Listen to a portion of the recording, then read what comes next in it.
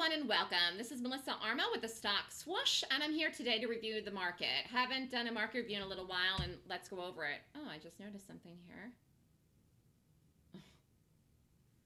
that I didn't even notice this morning.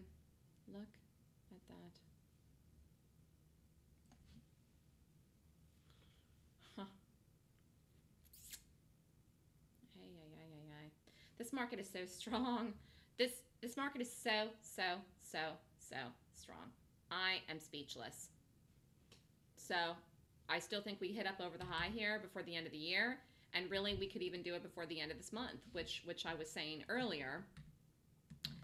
All-time highs in the market up over 120.50. We could have just straight up unrallied in through here. We didn't. I'm seeing now that we didn't actually because of the gap, and I missed that. That's why. So this gap, and I'm not saying it has to for the market to hold strong. I'm not saying it has to. It doesn't matter. The only thing it matters is that it would mean that it's crazy strong, which I've already been saying to everyone. But I'm seeing now that there is a possibility that this gap could actually hold. And the reason that we didn't shoot up like a rocket and then came in here now is because we were situating ourselves because of the gap up.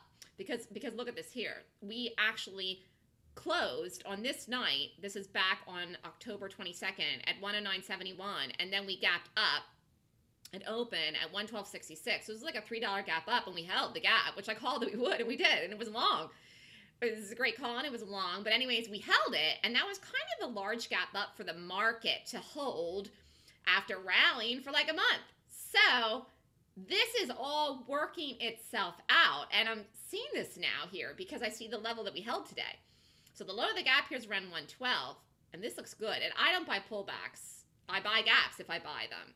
And that's the only place to buy as far as I'm concerned, because of the strategy would be the gap. So if you were long the market, you could have gone long this gap. But you should have been in the market long before, but you could have gone long that gap. Anyways, it looks like it's trying to hold, and that's amazing. And I'm not saying it has to for the market to hold and make the new high, because it's going to make the new high no matter if that gap holds or not. But I'm saying that if that does hold, that will be amazing. Nothing surprises me anymore about the strength in the market. So we should pretty much just go right after we get up over this next number here, 115.47-ish, 115.40, 115.50-ish. Today is November 10th.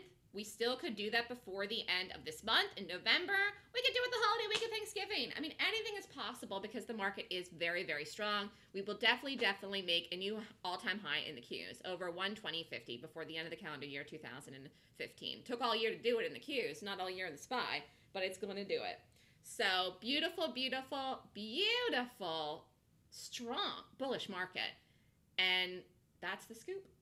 So have a great day, everyone. This is Melissa Armo with the Stock Swoosh. If you're interested in more information on the Golden Gap class of learning how to read gaps like this, like I made the market call, email me at melissa@thestockswoosh.com. The next class is November 21st and 22nd. Have a great day, everyone.